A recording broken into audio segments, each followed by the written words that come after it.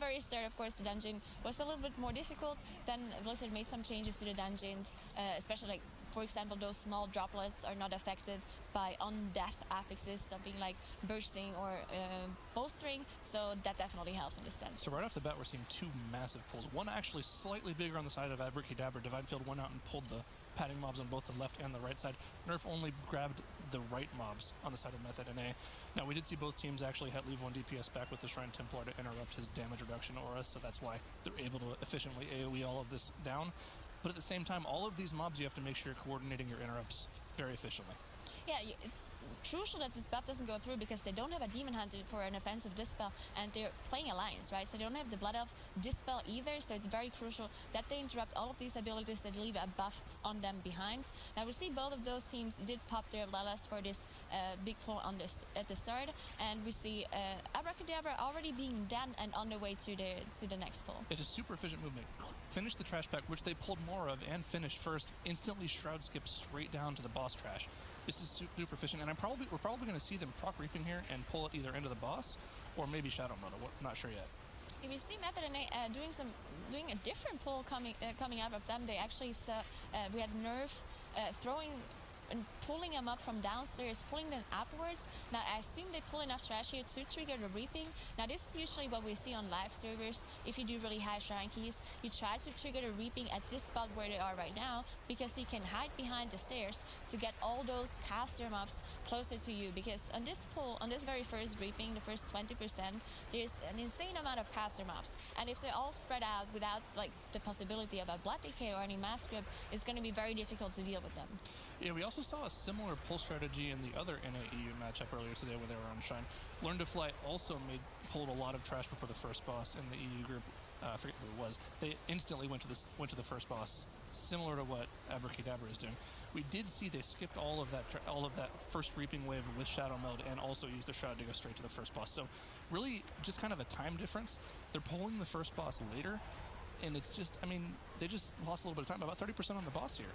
Yeah, so I believe that this is pull because, as we've just seen, they ran past into Shadow Meld. So they triggered the reaping on top to be able to run down and actually skip this reaping wave. Now, some of the reaping mobs, like a couple of them, still walked up to them, but there's still a lot of reaping mobs safe. Now, on the other hand, though, Abrakeydabra did proc their reaping downstairs on the boss, and they just had all the reaping come to them, or most of it at least, that they didn't manage to Shadow Meld and just kill it on top of the boss.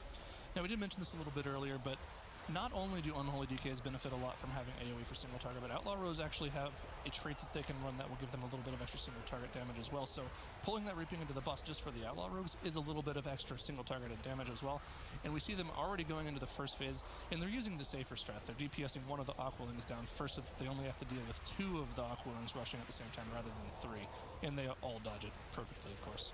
Yeah, now this boss is actually kind of difficult, especially on Tyrannical. Now we do have Fortified here, so they should be able to deal with the mechanics just fine, but there's a very high possibility of someone actually falling off the platform if they get hit by the Surging Rush, especially once the boss splits up into 3 smaller elementals, and each of them casts a Surging Rush. Now the damage you can probably survive that hits you if you get hit by it, but the way it just knocks you, you might be able to, you might be falling off the platform, and sometimes you're unrestable if you fall down. So it's very crucial to dodge those abilities.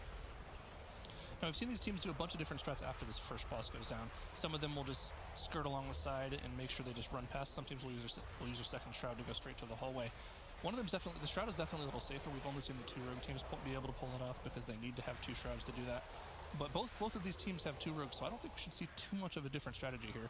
Abrakeydabra, like we said, using that Shroud right there to move straight to the hallway pack where their tank will run in, pull all of the non-mini boss mobs, and pull them back out so they can AoE them down. Now, we do see a difference in trash percentage here. Abrakeydabra at 23% right now before this pull, and Method and A is actually in 27% because they did this pull higher up. Now, it seems like Abrakeydabra is ahead, but they're actually really even when it comes to trash percentage and time.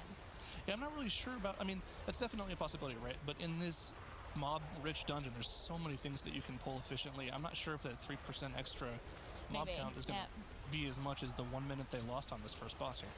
Yeah, maybe. We will see how it turns out for them later.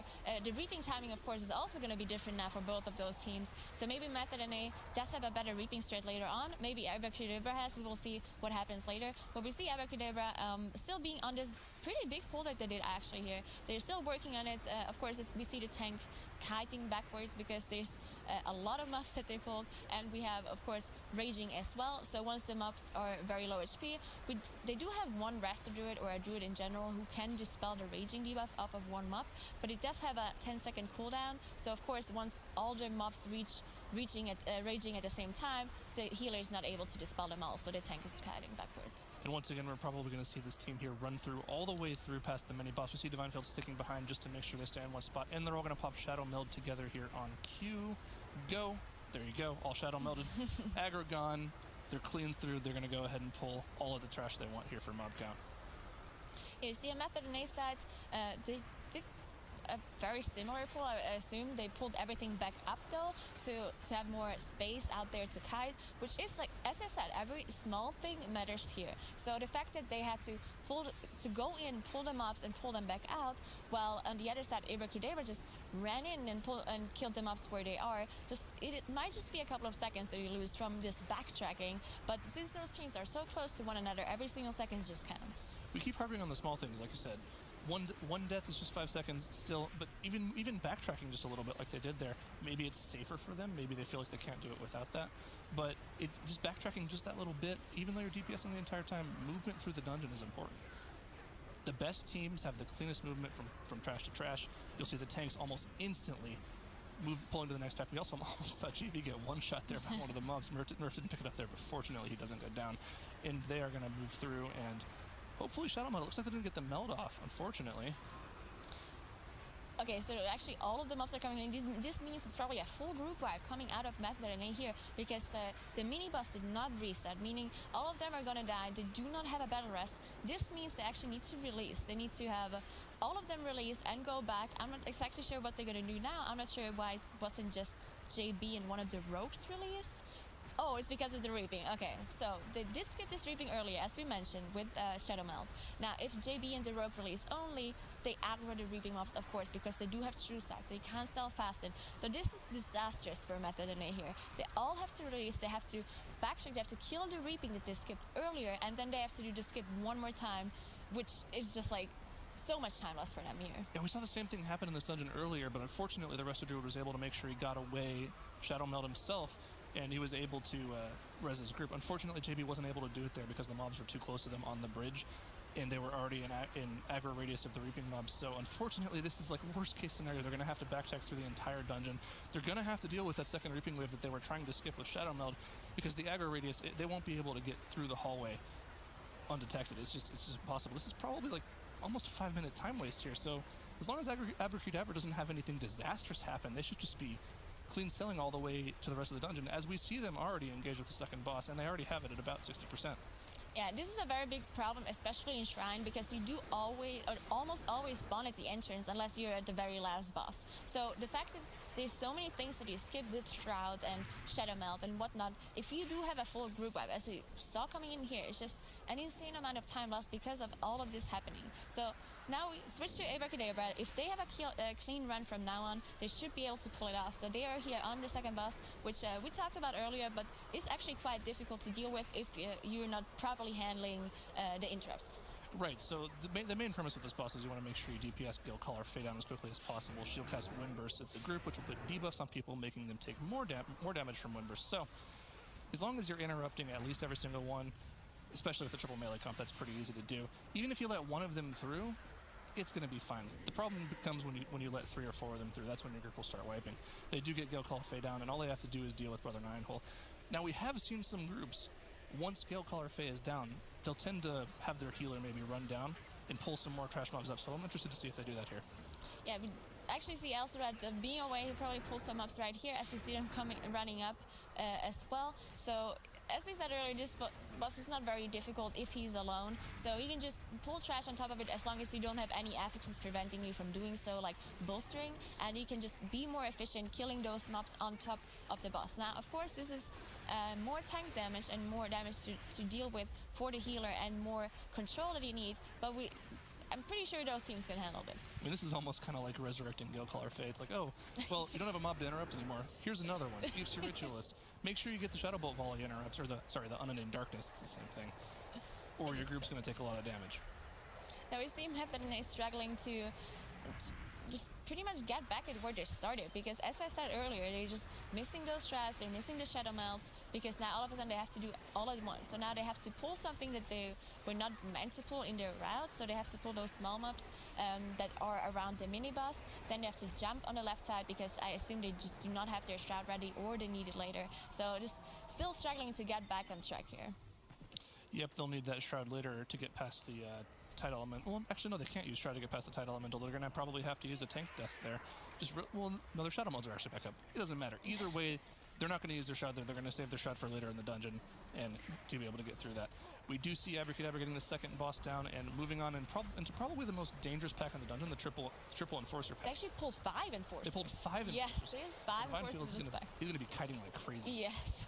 Now that's the good thing, again, about the utility of a Monk. We see just this Ring of Peace coming out. Now, if you think about Typhoon, right, it knocks the mobs back one time.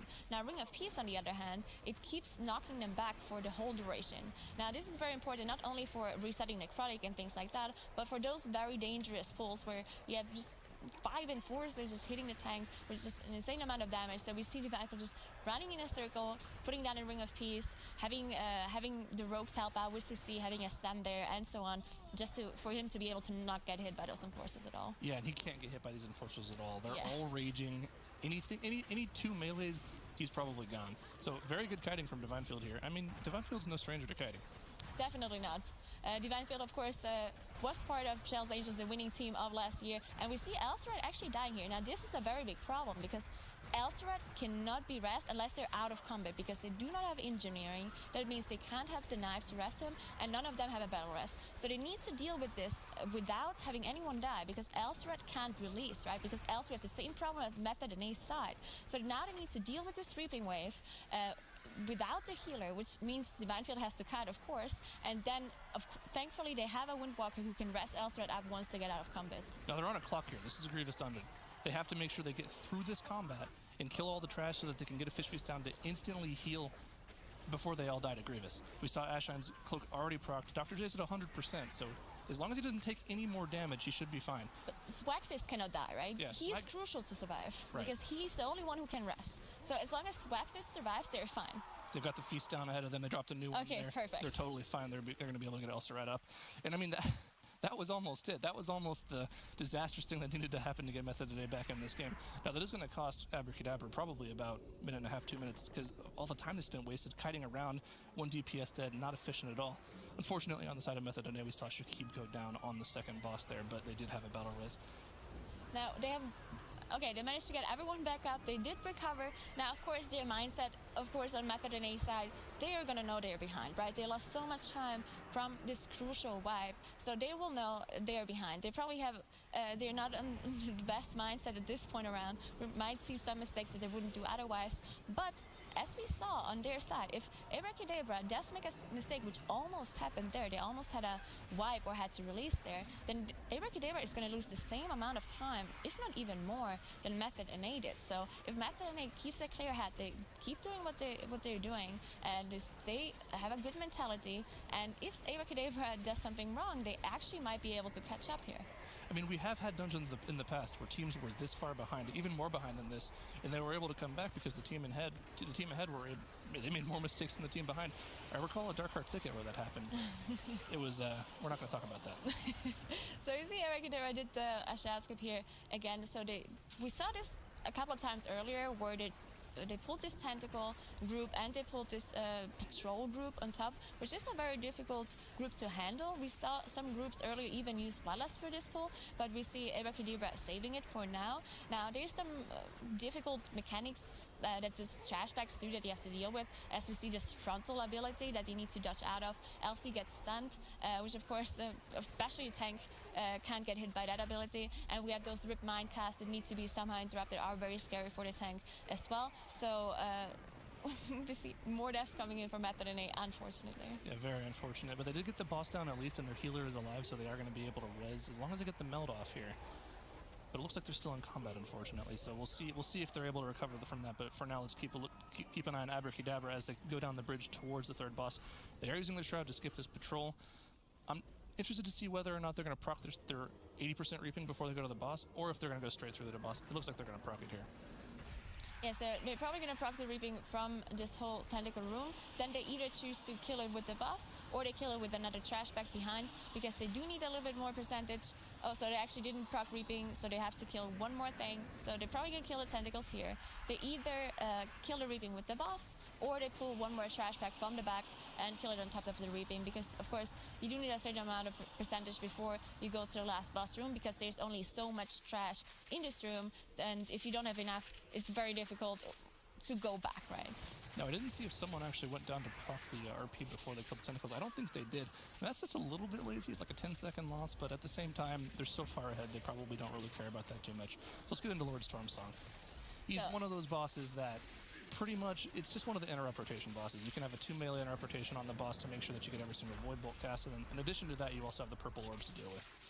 Yeah, the purple orbs spawn and chase one player each. So 5 orbs for 5 players, everyone's chasing one. Now, sometimes the boss will mind control one player randomly, and this player needs to get damaged. As we see Swagfist here being mind controlled, he does need to reach approximately 50% HP to get out of this mind control. So he walks into those orbs that damage him, and if it's not enough, then you need the players to get him out, or the player who's mind control can actually jump in, just pull in the back, which is a bit dangerous though. Yeah, and we almost saw him getting that cast off there, which has been really unfortunate. But like you said, the mind-controlled person needs to get DPS'd out if there are only 5 orbs. Usually when you have 2 or 3 sets of orbs out, they can break themselves out by running into them. In addition to all of those mechanics, Lord Stormsong will occasionally cast Rip Mind, which is just a single target random player nuke. Will do probably 40 to 50% of their health on this level.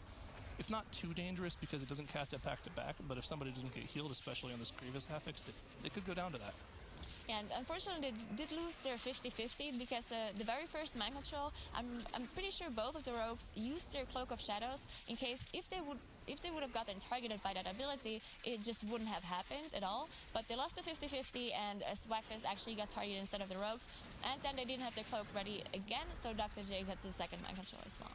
And once again, they get one more set of 5 purple orbs, but they're probably not going to have to deal with them as they deal with the last 5% on Lord Stormsong. Once they're done with this boss, they'll head through the underwater gauntlet of jellyfish. Hopefully not get stunned, because we'll clip that too. And make it right to the last boss room. Now, we saw them waiting here. Now, at the very end when the boss dies, there's a small RP event that this pool actually does damage if you jump in, but once you kill the boss, it actually gets removed and he can safely swim through this water. So people need to make sure they don't jump into the pool too early, because else they might just die. Yeah, I seem to recall a clip of Sours doing some dungeons with some PvPers and him telling them to jump in right away. That was pretty toxic. That is pretty toxic. But get stunned! What are you doing? A shine! You tried to cloak it too. Oh, I like the zoom in though. I like the camera zoom in. That's perfect. It's a good one. Yeah, zoom in right up for the selfie close-up on that stun there. Now, when they get into this room, we're probably going to see them we've seen teams do 2 different things. They might pull 2 eel packs before the boss, or they might just go straight to the boss. And of course, we've seen every single group in this dungeon use the healer damage buff to their advantage in the trash while the boss is still alive. Yeah, you see them pulling 2 packs here. Sometimes people choose to shroud through this pack because people tend to pull those eels when they're swimming past, even if they don't intend to. So sometimes we see the rogue just shrouding, everyone swimming through, making sure they get to the boss, and then come back once they have the buff. But we saw the team, so we see Abrakeydabra here pulling 2 groups and now going to the boss. Maybe they're waiting for cooldowns to come back up, or to just have less eels to kill later on. In terms of mechanics, this boss, the upstairs phase isn't really that difficult. He'll occasionally put void zones on the ground, and in the next phases, he'll also spawn adds that will slowly move towards the boss. But in this first phase, you're pretty much just trying to do as much damage as possible before he goes into the intermission phase. Yeah, so in the intermission phase, the tank and the healer will get pulled in a different realm as the DPS. So the 3 DPS are in one realm, and the healer and the tank are in a different realm. In the tank-healer realm, there will be one big ad that the tank needs to tank or kite, depending on what he chooses. Now, of course, the healer has the debuff, which increases his damage done and decreases his maximum HP. So the healer needs to be careful to not pull aggro, because healers already generate more aggro, right, than a normal melee DPS would do. So healers, on top of having healing aggro, they also have damage aggro from this buff. So you have to be very careful so the map doesn't turn around and just one-shot you. Right, especially in these raging affix, after they get all their damage out and AoE all the eels down, they're going to need to make it really sure that they don't get turned and smacked when they're raging, because that's going to be an instant one-shot, especially on this difficulty. Most definitely. Now we see in the DPS realm, let's talk about that real quick. There's two tentacles, two mobs, that cast one long ability, and they need to be interrupted. If they're not being interrupted, they consume essence, then they will heal to full HP and they will do an AoE damage on the whole group. So it's very important that this ability is being interrupted. Of course, else you lose a lot of time and you might even just swipe or kill your healer, because this AoE damage might not kill their DPS or the tank, but it's definitely going to kill the healer because of this debuff that just reduces their max HP. Yeah, and we see the actual damage increase we get from the healer almost keeping up with the DPS, and actually in some of the previous times we saw them do more damage than DPS. Elsewhere's probably not expecting to as much damage, might not have DPS trinkets on. We can go over that for ages. But they do go back to the boss. All they really have to do now is single target the boss down, dodge the tentacles on the ground, and make sure that they keep these small adds that move towards the boss CC'd away from the boss. If they do hit the boss, they'll give him more mana. And if the boss reaches 100 mana, he'll go into another intermission phase, which means they'll have to do an entire another intermission phase, which is just extra time. Yeah, and if you kill those mobs before they reach the boss, they will actually do splash AoE on the whole group.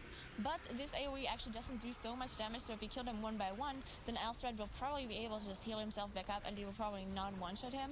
But we see them just opting to kite the boss around, just making sure they don't reach the boss at all so they don't have to kill him. We see the Ring of Peace coming down here and we see the boss dying. Yeah, once again the boss goes down. All they have to do now is deal with the remaining eel packs in the room and they're home free. Now once again, these eel packs aren't free. They will turn and hit random people in melee range if they're closer than the tank, and in addition to that is reaping, so having 18 of these raging eels able to turn and hit melee, it's not exactly easy. Definitely not. We see Divine Field here having this debuff that the eels stack up on each auto attack, kind of like the reaping mobs, and it does do a lot of damage, especially when they, as you see, Divine Field dropping so much because they're raging, and Dr. J almost dying there. Thank God he's heroic and has a lot of utility and cheat death. And they get it done. Motherload once again, new girl. We're going to see a lot more bot kills. Most likely. So we're probably going to see a lot of trash being pulled and killed at this very start. But there's one different thing we actually see here from Abrakeydabra. We saw both teams earlier who did Motherload skipping past this trash with Shroud. And we also see Method and A skipping it, while Abrakeydabra actually chooses to kill this trash here at the start. Yeah, and they specifically picked out all of the non-off-duty laborers using all of their available CC. So this means they're planning on doing a big pull, probably with Lust, to make sure that they don't get too many high bolstering stacks on these mobs. Yeah, they actually were very fast with all this CC coming out. They had double sap, double blind coming out of the two rogues, and immediately as soon as it opened, they were managed to do this pull with the CC coming out, not getting any of those bolstering stacks. Now we see a pull coming out of Abrakeydabra with a Peacekeeper, and as we mentioned before, those Peacekeepers just have so much more HP than all the other trash in this area, so they need to make sure to just single target the Peacekeeper, and once they're about the same HP, then they can start AoEing, while also having to control all those caster mobs at the same time. Now this is definitely a smaller pull with Bloodlust than we saw from the other teams previously in the dungeon that used their Shroud to get all the way to the inner ring. We saw Method and A do something almost exactly similar. They pulled about 8 or so off-duty laborers, the lower HP mobs, killed them off first with CC, and they also went into a large pull with Bloodlust. This is a little bigger though. This is that same triple Peacekeeper pull that we saw earlier. Yeah, this is interesting though, because one of the Peacekeepers arrived really late. So now both of the existing Peacekeepers are approximately 50-40% HP, while the new Peacekeeper came in with 100% HP. Now they have to deal with all those mobs, keeping them alive, all those thugs that are charging around, all those mobs that they need to interrupt, while also simultaneously not trying to AoE anything, because if this one last Peacekeeper that came in gets bolstered, then he's going to have a lot of HP. Now, the strategies we've seen in Motherload are pretty similar so far. Generally speaking, most groups will get almost all of their trash percentage in between the first and second boss and before the first boss specifically. Now, it wouldn't actually surprise me if these teams actually took the time to watch the last Motherload match we had, and maybe they could have even crafted their strats a little bit around that, because in general, the trash pulls in this dungeon are pretty limited. You're going to pull almost all of the trash before the first boss, and then you're going to have to make up the rest of the percentage somewhere else in the dungeon, usually between the first and the second boss. So they could have seen the way that one of the groups pulled the trash, and they could have liked it and said, okay, we'll do that. So we did see a similar pull, like I said, from Method and A, where they pulled the 3 Peacekeepers, which is the exact same thing that both of the previous groups did. Yeah, definitely wouldn't be surprised to see stuff like that here. We see Abrakeydabra are behind in track percentage, so NA already procced their first reaping, while Abrakeydabra is on 17% just now as they killed those last Peacekeepers. Now they're proccing their reaping too, so they're still head on head. They both used Bloodlust earlier on a bigger pool before, but they're gonna stay here for a while. They're gonna proc a lot more reaping in this area here. Oh, they're gonna be here for probably the next 10 minutes or so, making sure they get all the trash mob percentage down, making sure they proc every single mechanized Peacekeeper that they possibly can, and just doing as much as they can in this section of the dungeon, because the trash in the rest of the dungeon, like we've mentioned so many times, is way too difficult to deal with. Yeah, we mentioned this earlier, that most people just choose to pull this trash because the later trash is so difficult to deal with, but bolstering makes this very hard. So usually on live servers, when it's a bolstering week, people tend to ignore or to avoid this dungeon because of this fact that the Peacekeepers just have so much more HP than the rest. But they can't choose their affixes here, so they have to play this dungeon, and they still choose to just do this early part of the dungeon with the Peacekeeper, and they just need all this single target DPS and this focus damage to be able to deal with the bolstering, and they're doing a good job so far. Now, we've mentioned these Peacekeepers several times, and there's a reason that they're so important to the strategies. In these dungeons, there's only 1 or 2 Peacekeepers that are patrolling around.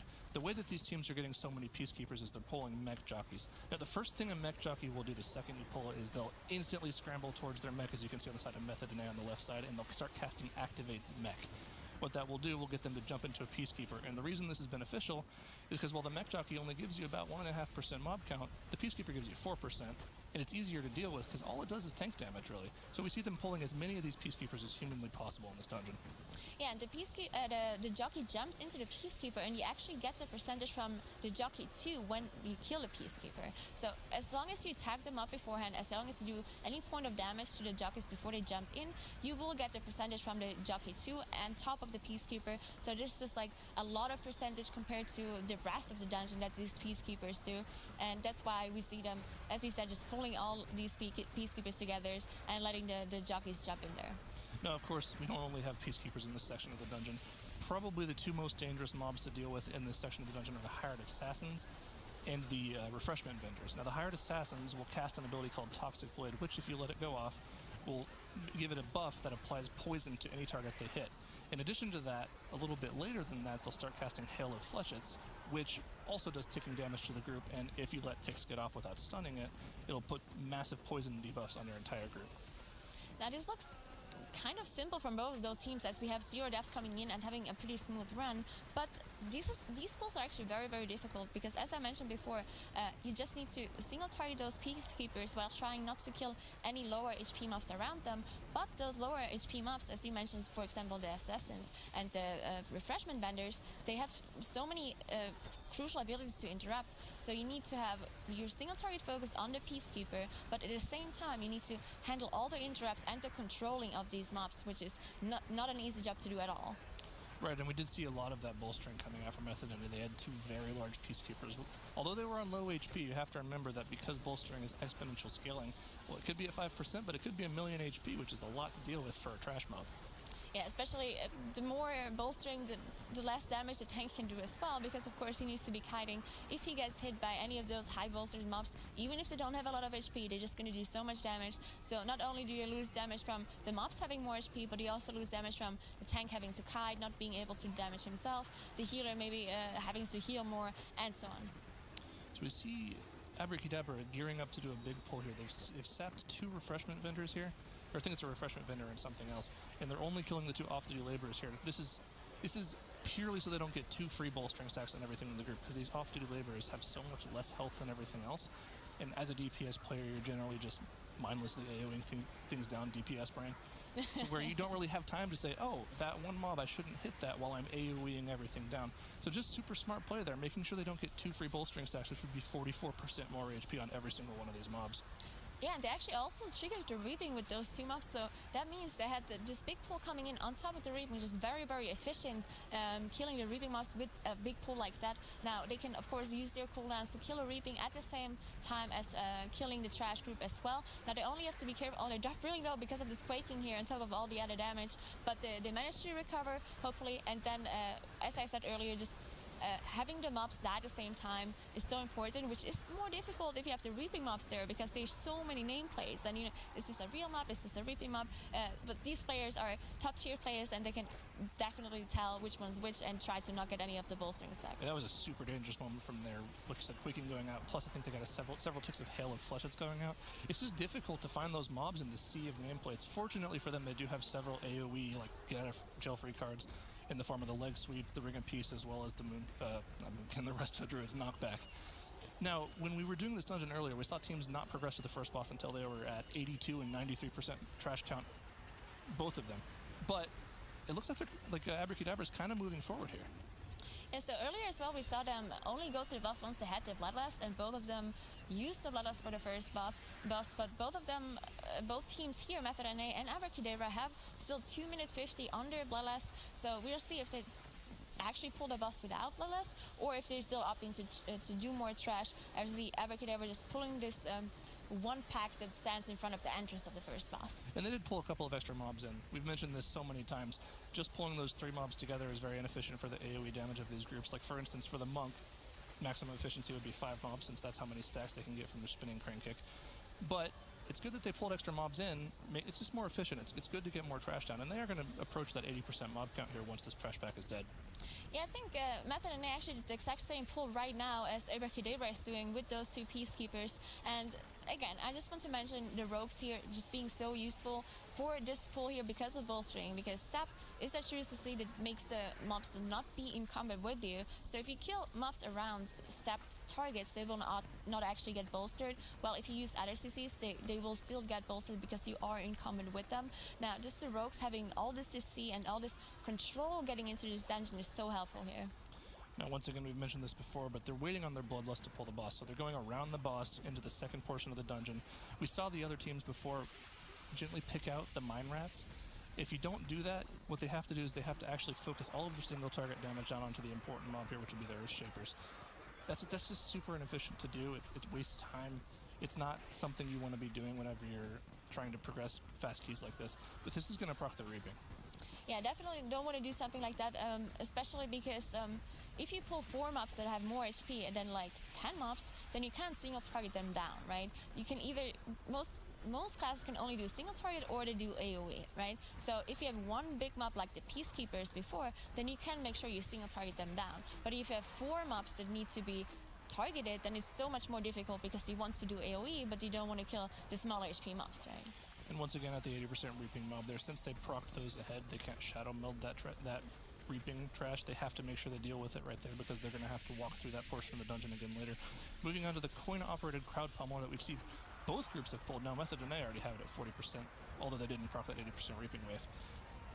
Yeah, so Method NA is a little bit behind in trash percentage. They are 6% behind while they're ahead on the boss. They both still don't have their Bloodlust ready, so compared to the teams before, I do believe both of those teams, Method NA and Abrakeydabra, are actually faster than the groups we've seen before, because Abrakeydabra already in 82% trash, and they just got their Bloodlust back up. They did pop it on this boss.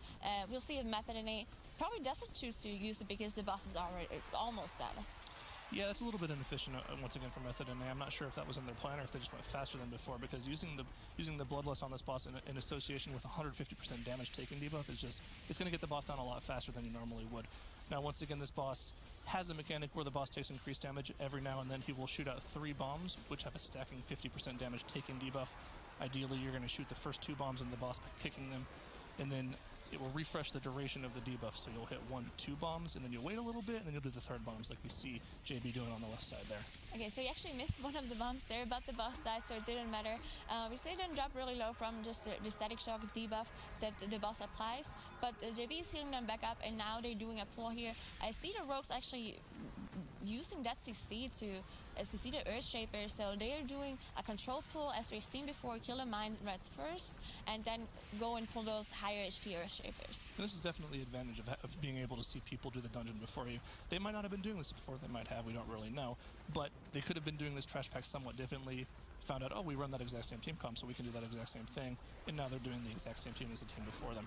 This is just super efficient. Once again, you're making sure you're dealing with the lower HP mobs so that you don't accidentally AoE them down earlier to bolster all of the other mobs. Yeah, I think a lot of people are already used to this from our last Affix Infest, our fourth Affix Infested. If there were infested mobs, it's very similar to what they just did, right? They ran through, CC'd the infested mobs, and pulled all the non-infested mobs, and later on they pulled the infested mobs together. Now this is pretty similar to what we're seeing here with the bolstering, just CC'ing their high HP mobs and pulling the lower ones. This is actually a very dangerous pull. There's lots of things to interrupt here. The Earthshapers will actually start casting Rock Lances at these low HPs at anyone in the group, and if one of those bolstered Rock Lances get off, it could be a potential one-shot, but we didn't see any of them go out there. It was very, very clean from them. I do believe they did Shadow Melt the Reaping Wave here on Method and A side. They did proc it earlier and Shadow Melted. Now they pull one more trash back. Now we see both of those teams actually got less percentage from the room before the first boss than the previous teams. And we see Method and A actually using Bloodlust for this big pull that they're doing here. Yeah, so that's actually interesting. That might have been actually planned. I mean, or it might have been like, oh, we have Bloodlust up, we want to do a big pull, guys. But actually, honestly, I doubt it. In competition play, you don't tend to actually just do things off the cuff like that unless you really don't have a planned out strat. So that was definitely interesting from them. I like that strategy from them. I want to see more of that. Now we see Abrakeydabra still on the same trash. Now, both those teams are actually kind of even now. We saw Abrakeydabra was actually ahead beforehand, but now we have Method and A being on 94% trash, and they're already on their way to their next boss. Well, Abrakeydabra still has to finish off this trash and get the same percentage, if not more, than Method and A here. Yeah, we've already mentioned the difficulties of this particular boss, especially without Bloodlust. Whenever you're running a triple melee comp, these 4 Earth Raiders will fixate a random target in the group, but we even see one of the rogues getting 2 of the fixates there, which is pretty unfortunate. If they do melee you, they put a stacking physical bleed debuff on you, which, if you let it stack even to like 4 or 5 stacks, it's pretty difficult to heal through. Now, the best thing to do is obviously CC them together, knock them back, stun them, to make sure that they don't get anywhere. The problem is, since you're all melee, you don't really have any ranged player that can stand in place, let the mob run to him, and AoE them down. So they have to kind of move together in a group, run in circles, make sure they're AoEing things down together. Yeah, so we've seen last groups who did the same dungeon, specifically Method EU, pull this boss and just have the rogues use their AoE and just try to nuke the ads down immediately because they're just so annoying for the melee. But we see from Method and A, they're actually alive for a pretty long time. And I feel like they're not doing a perfect job kiting the boss around, because what you usually want to do is kite it in a circle so the ads are always behind you and you can still DPS the boss while not having to waste any time on running out of melee range or whatnot. But they actually managed to kill all the ads now. They got the new one spawned and they should be able to kill this boss. It does last a long time because it's tyrannical though. Yeah, it wasn't the most efficient way to kite the mobs around, but they get it done without any deaths, so we'll call that a win. In addition to the Earth Ragers that are constantly spawning throughout the fight now, the boss will do a giant frontal AoE slam. We just saw the Tectonic Slam. If you get hit by it, you get stunned and take a massive amount of damage, so hopefully as a DPS you aren't getting hit by that. But other than that, there really isn't that much going on in this fight at this point. Once you deal with the Earth Raiders, the fight is pretty much a tank and spake fight. Yeah, as long as you dodge your frontal, there's nothing really that can happen to you. Now we see Abrakeydabra is on the boss now too. They're on 96% trash, while NA is on 94% trash. Now the boss HP difference is approximately 25%, which does matter quite a bit on Tyrannical, especially on this boss because he has so much HP. But one thing to mention here is that Abrakeydabra actually will get their Bloodlust back earlier than NA, so I'm not sure if this will make a difference for them. I'm not even sure if Method NA will get a Bloodlust out at all. It depends how fast they are for the next bosses. Yeah, if Method NA does get their Bloodlust back, it's going to be probably near the middle or the end of the last boss, just judging by time based on Shadow Mode to 3-minute cooldown. They're going to Shadow Mode to the first boss, then Shadow Mode again to the last boss. So probably a little bit better efficient use of Bloodlust out of Abrakeydabra, but I don't think this is just kind of an off-the-cuff thing, right? They must have timed this in practice. They're probably going to get their Bloodlust off at the end of the boss. Most likely. So we see, of course, both of those teams need a little bit of trash percentage still. We see actually there's some sappers that are pulled on top, which probably won't trigger a Reaping, but will get really close. I doubt they will choose to kill a Reaping here. Yeah, they actually pulled the mini-boss pack right before the boss there, which is, I mean, it's a pretty difficult pack to deal with. I don't think it's the most efficient thing to do. But I think the reason they chose that pack is they have all of this room to shadow meld away from it, and that's very efficient for them. Yeah, okay, so they did proc the reaping, they will go down, shadow melt the reaping away, and then they only have the bosses left. So Method NA has 2 bosses left, while Abrakeydabra also managed to down the boss, but they still need a little bit of trash. So either they choose to kill it right after the last boss, or they try to do a similar strat like Method NA does, and just shadow melt the reaping. But it seems like they're just running through to the boss at this point. Right, we see the same strat from this team as we saw previously. Both tanks run through first to make sure they get aggro on everything and no errant casts go off on the group. Everyone will shadow meld and not get aggro on something. Unfortunately, on Method A, they do get one of the small Reaping Lobster, but that's not really going to be that big of a deal. They'll just pull it with the boss. Abrakeydabra also pulls off the skip flawlessly once again. So both of these teams are on the boss at the same time, and also no deaths for both teams. Both teams have been super clean so far. This is going to be a race. Yeah, this is a very difficult dungeon, as we mentioned multiple times, and both of these teams playing so cleanly until this point. So they're both on the boss fight. They pretty much engage the boss at the very same time. The only difference we have is that Method NA already is 100% trash, so they do not have to kill anything else, while Abrakeydabra, of course, has to get this last 4% somehow. Now, we did mention the bloodlust difference, but it's still almost 3 minutes for Abrakeydabra, so they will have to use it on the last boss, as well as Method NA probably getting up at the end of the boss fight. Yeah, that's really, like you said, that's really the only difference, the trash percentage and the bloodlust timing. So, once again, Rix of Flux Flame, cyclical boss. Same thing over and over again. She'll target players in the group, and she'll put 2 puddles of goop down. And then after she's done 2 puddles of goop, she'll target players in the group and do 2 blasts that will move the goop off the platform. So this is all about area, right? You want to make sure you're standing in a spot, putting the goop in one spot to where you can easily move it away from you. Now, the one thing that is actually a little bit annoying in this boss fight is the quaking, right? Because there's a bunch of abilities this boss does where it actually really matters where you're standing. Not only do we have a cast that targets a player randomly, if you get quaking at the same time, you might displace or be in an out of spot and you don't put it exactly where you want it. And on top of that, you also have the magic debuff ability that the boss applies to the closest 2 targets. Now, you want to rotate the closest targets to be the tank and one other player who has a defensive or an immunity ready, right? You either want to cloak off the debuff, you want to karma or whatnot. Now, if you get quaking at the same time and the people need to spread out, you might actually have the debuff go on the wrong player. So, of course, it is out-healable, but it's going to be a lot more difficult then. And right, with his team comp as well, they deal with it so well. They've got 2 rogues with Cloak of Shadows available to just immune the debuff. And as well as that, if the monk gets it, he can just pop his Touch of Karma, which will just give him 3 more boss damage. Now, he might not have that available to him, because knowing Lighty, he likes using that Karma aggressively for damage. He's probably popped it and stood in the goo for more damage. But it's just a possibility. Yeah, so we see the comparison in damage between those 2 teams is very close. So they pulled the boss approximately at the same time, and the boss also dies approximately at the same time. So both of those teams having very, very even damage. They have the same composition. They have both 0 deaths. So this is a very, very even race. Now, what matters is going to be how this last skip happens here from Method NA, because we saw from them before that one skip just didn't work out for them. Now, they do have a shroud, which usually no one should be getting in combat here except for this skipping of the very last group here who do have suicide. So one of the members, usually the tank, has to pull the group to the left side so everyone else can walk past, and then of course we will see the shadow melt one more time. Yeah, that might have been a little bit early from Nerf there. Usually what you want to have your tank do is stand there, tank them for a little while so that your group can get past, and then once your group is past, you jump in and meld with them. But it works out just fine for them. Nobody gets stuck in combat, and they're instantly on the boss. Yeah, so Abrakeydabra did pull the boss a little bit early, which is what they needed, right? Because they, after this boss, or at the very end of the boss fight, they will have to pull more trash. So, they're a little bit ahead now. They do have the bloodlust strategy. They choose not to use it right now. They're probably going to use it for after the intermission phase when the boss comes down again. Yeah, I don't know if using bloodlust at this point would be totally efficient, because you might push the boss to 50% with it without, well, while still having bloodlust up. I mean, you don't want to use your bloodlust on an immune boss. Yeah. You probably also don't want to use it on the ad phase in this fight, because the biggest portion of this fight after this point is going to be the 50 to 0. So using bloodlust on the 50 to 0 is the most important portion of the fight, and we're going to see probably both teams do it if Method NA's comes back up. Yeah, and one more crucial thing probably is going to be the intermission phase here, because as we mentioned earlier, you have those 3 pillars that you need to hit. But if you actually manage to get the boss down earlier, it's going to be so much time saved. So we will see if either of those teams is going to choose to do that, or if it happens for either of those teams. And we will also see what Abrakeydabra does with that last trash percentage that they need, because all the trash around this area is actually very difficult to kill.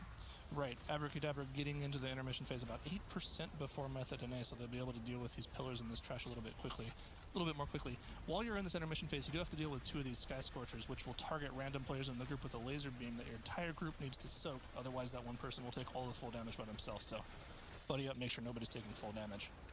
And other things to mention in this bus is, we said this earlier, but both of those teams are running a full melee setup, right? So we have both of the, we see Swagfest actually going down for Abrakeydabra. So we have the first step coming in from them, which means it cost him 5 seconds, and this is already so close. They did pop their Bloodlust. That means he lost not only the 5 seconds, but he also lost his Bloodlust, meaning he lost a lot of damage too.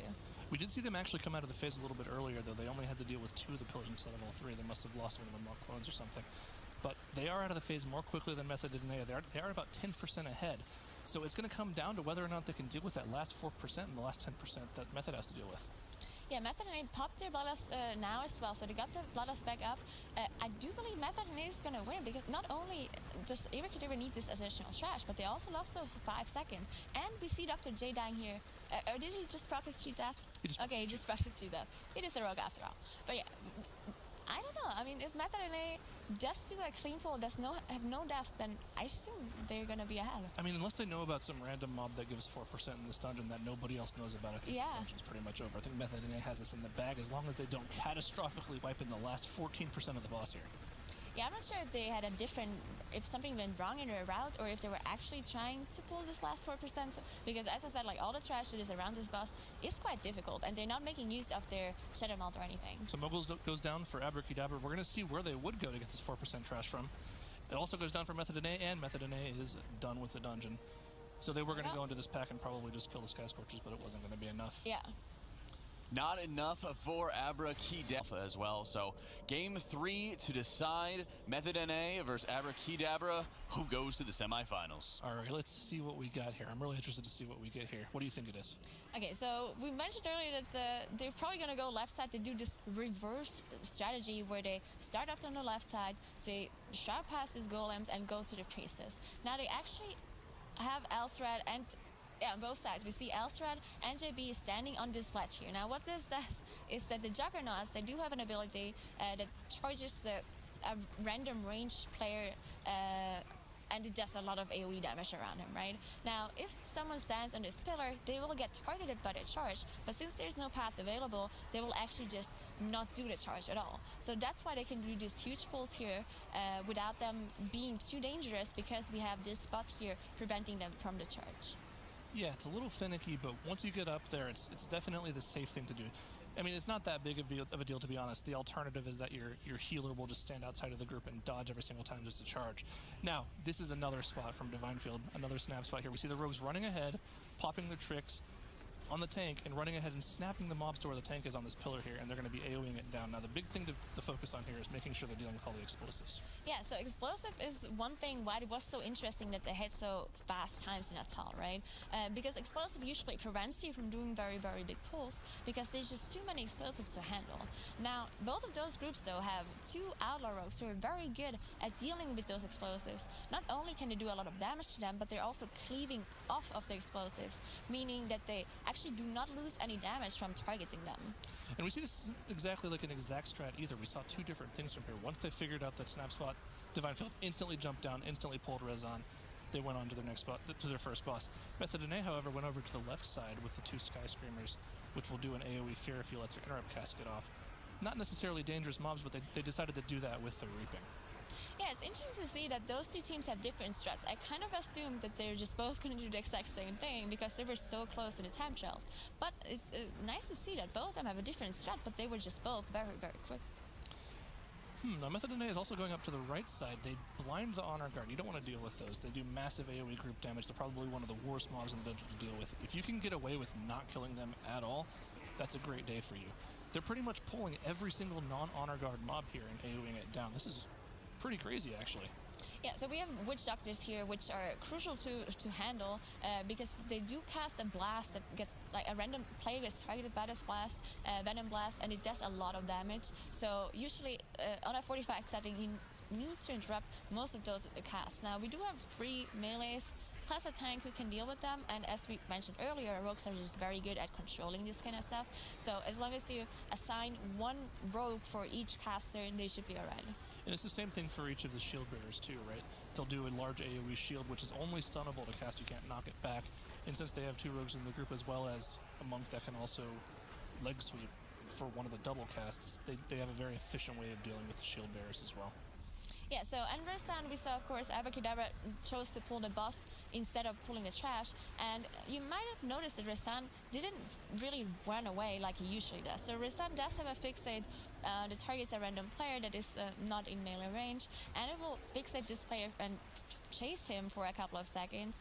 Now, if Resan actually reaches the player, he will eat him and does a lot of damage.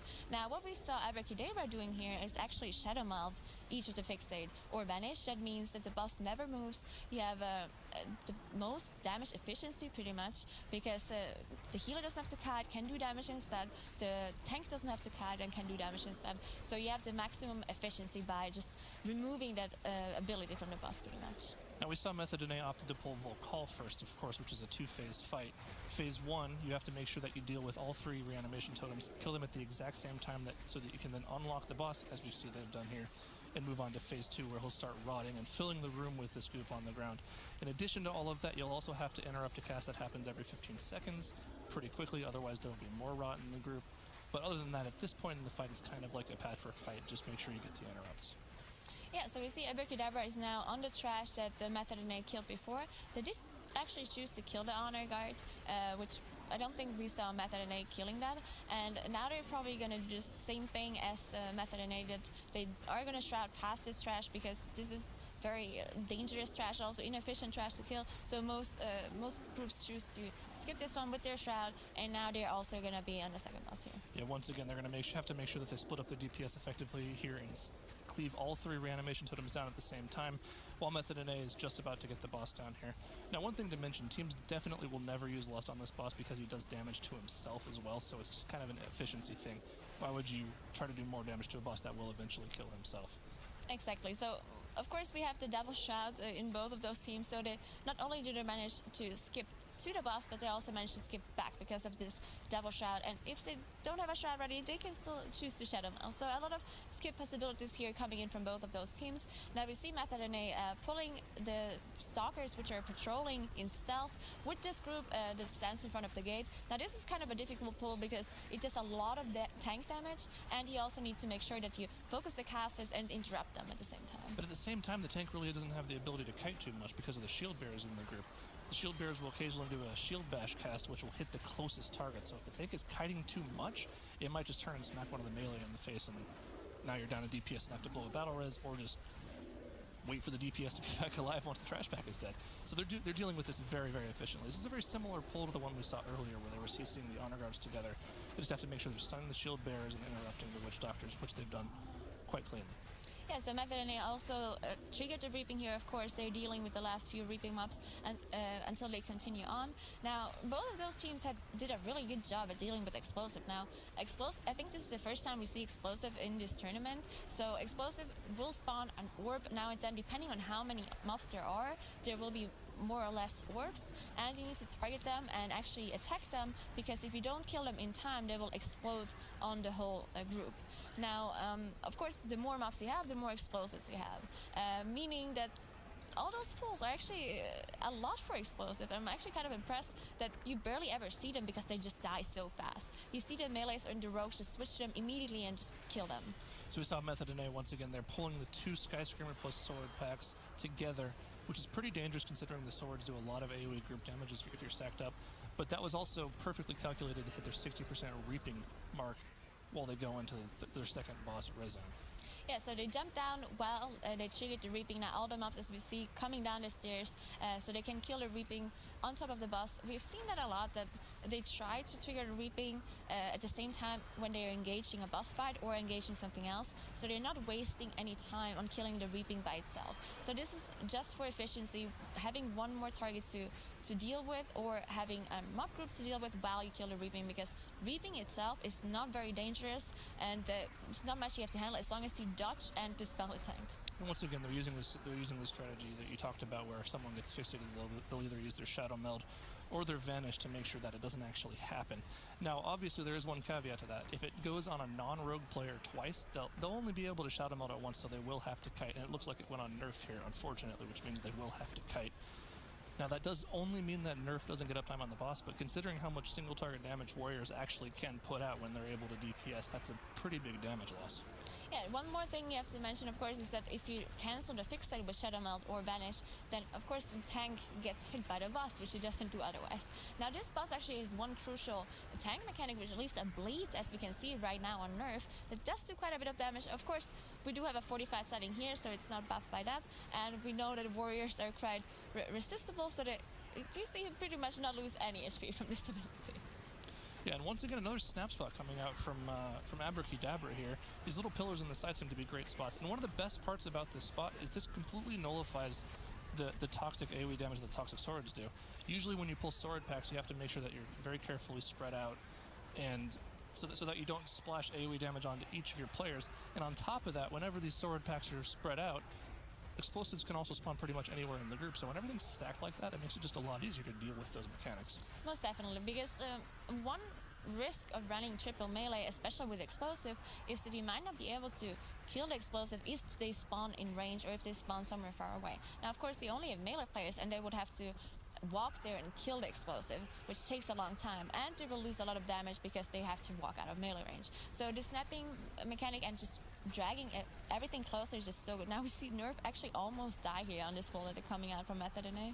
Now we're actually seeing them not snap it. I guess they might have not thought it was necessary, and they're also just instantly pulling it. These teams are actually just neck and neck right now. Yeah. Same trash percentage at the second there, as well as they're in the same spot in the dungeon. They have the same amount of bosses left. They have no deaths. This is just incredibly clean so far.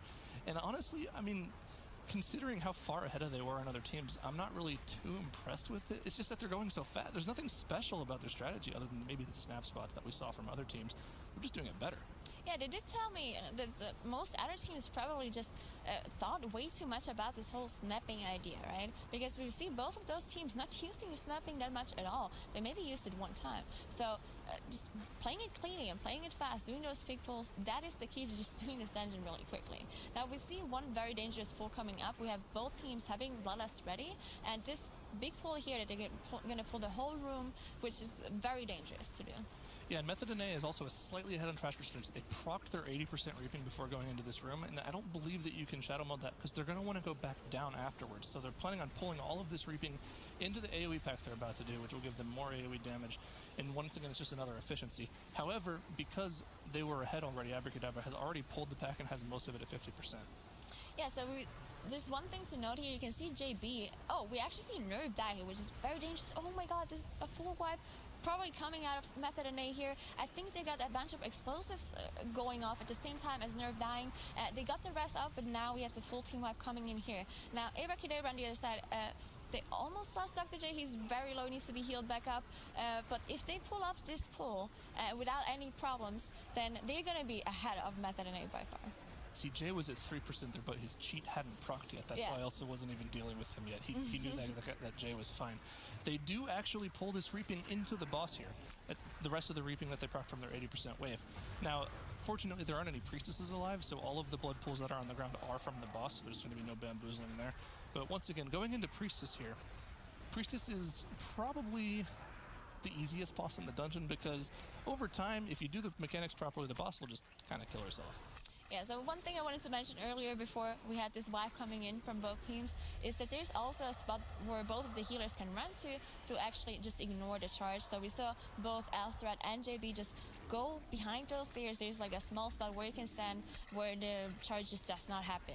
Now, of course, we see, as he said, Priestess, not a very difficult fight to deal with as long as you see the ads that are spawning, because those ads, they will walk towards the pools, and if they reach them, they will actually remove the pools. Now, the pools are important though, because once the boss casts the AoE ability that either drains life if you don't have the buff, the debuff, which means she will heal herself, or she reduces her HP if you have the pool debuff. So that's why it's very important to see those ads. And right, you can see the pass-fail mechanic there. Whenever the red lines go out, that means they did it properly. If you see the yellow lines go out, that means they did it poorly and the boss is starting to heal or not taking as much damage. Like we said, though, the boss goes down incredibly quickly. And they're moving on to the last boss, but they do have to deal with this last 3% here. I wonder if they're planning on killing the trash pack first and shadow melding it, or just going straight up to the boss and coming back down. Probably shadow melding it if I had to guess. Yeah, I assume they can pull one of those sky screamers. They can pull them up and to see them with any sort of CC and just keep it throughout the whole boss fight. That's one thing they might be doing, and just kill it at the very end so to dodge the reaping wave, or they choose to just go back and kill it at the very end. It looks like they're going to go back and kill the swords that are in the middle pack after they kill this boss, so that they don't have to worry about staying in combat. Going up to this last boss, oh man, this boss is going to be an interesting one. Fortunately, it's in a fortified setting, so they don't have to be in combat with this boss too long. But the big mechanic on this boss has to be the spiders that the boss spawns throughout the fight. It's just an area of denial throughout the entire fight. More and more spiders spawn, and your group gets less and less room to move around. However, the rogues are able to both cloak of shadows and clear as much of the room as they possibly can. So I don't think that we're ever going to see them get to a point where they don't have to worry about the spiders. But we'll see how this goes. Well, one thing to mention here as well, the spiders, they do spawn close to players, right? And once in a while, they will get bigger and they will fix it on players. Now, the good thing about having this like full melee lineup is that everyone is stacked up on the boss and everyone moves together. Now, you have all those spiders being kind of condensed, and there's strategies where you wait until the spiders are very, very close. So whenever new spiders spawn, they somehow stack up if you move the boss properly. Now, we see them, of course, doing that and cutting the boss in a circle, making sure that the spiders are far away once they get big and start fixating people. And of course, the other major mechanic of the fight is the Soul Rend cast that the boss does, which will spawn a clone of all non-tank players in the group, and you'll have to DPS them down. If you don't DPS them down, they'll fixate on top of the boss, and if they reach the boss, they'll apply a pretty strong shadow debuff to everyone in the group, which stacks. So definitely need to make sure you're DPSing them down, but they deal with them perfectly. Yeah, now we see Method and A actually did 100% trash here. They reached the last boss now as well, but at this point they're just so far behind because of this full wipe coming in. Not only did they lose so much time from the 6 staffs, but they also lost their bloodlust, they lost their damage, they had to re-clear the reaping and so on. So just one crucial mistake again, just like in Shrine, just cost them so much time. This is a really impressive run from Team Abrakeydabra here. They just have to deal with this one last set of Soul Rend adds, 10% left on the boss. All they have to do is keep the tank alive, not run into spiders, and finish the boss. Now this time, look at this time. Yeah. That's a time trials time. Most definitely. So we see both of those teams actually playing their time trial strat, I assume. Now, Method and A, if they wouldn't have wiped, they were pretty much head-to-head to Abrakeydabra at this point. If they would have played this cleanly, I think both of these times would have been time trial times, right? Yeah, absolutely. Now we're going to see what they're planning on pulling for the rest of the trash mob. The Sky Screamers only do give 2% mob count, so they're probably going to have to pull the swords in the middle pack as well. So we'll see if that coming from them. It might be 2.5% actually, which would be the rest of the mob. Which wouldn't be shown, yeah. Yeah, there we go, 100%. Yeah. Abrakeydabra takes it with a very impressive clean run, no deaths. Very impressive for them.